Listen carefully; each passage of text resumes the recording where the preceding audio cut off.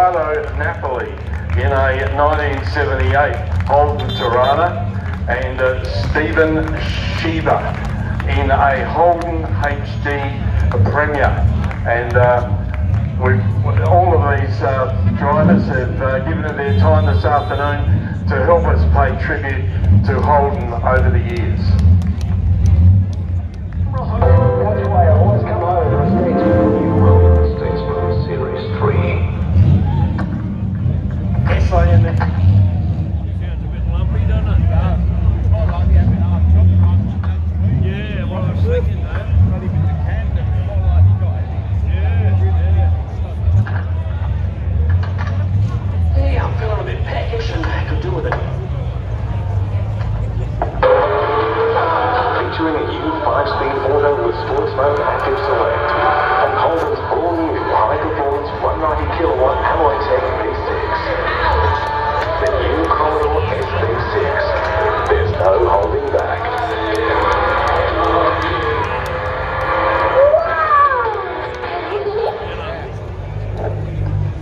Of course, Holden has been part of the landmark of the northern suburbs, particularly here in Elizabeth, and most probably many of you have been employed by Holdens and are part of the history, and we thank you too for the contribution that you've made. They certainly are a big loss in this area, but they've contributed much, and as I say, been a sponsor of the club since 1989, and we certainly honour them.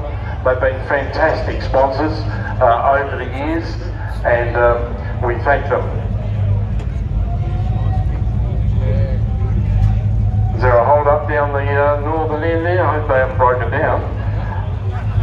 There you go.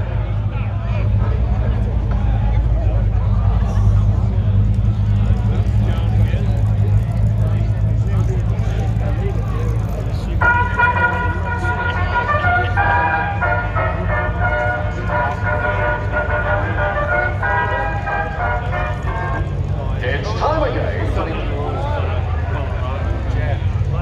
The special edition Holden Thunder Ute has arrived, uninvited. It just rocked up, drove straight over the neighbour's daisies. It's a meaner kind of mean machine, with 19-inch charcoal alloys. That's the colour of burnt toast. Leather bolstered seats made from only the angriest cows. Holden IQ sat-nav with live traffic alerts. And a big badge on the side that says, nah, nah, nah, nah, nah. From $34.990 drive away. Holden Thunder. It's one angry ute. Max Alpine and manual SV6 Thunder. Brandon, can you come back a bit, please? Please. As I said, Holdens have been great contributors in the area generally, as part of the Central District Football Club. They've not only been a sponsor, but they've participated in various functions that we've had on over the years.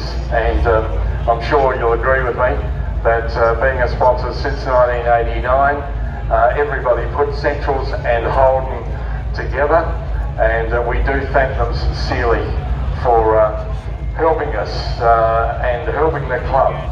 We don't realise sometimes how valuable sponsors are, but without them we most probably wouldn't be here. So I'd appreciate it, and the club would appreciate it, if you put your hands together and play a round of applause to Holden and their role in the community.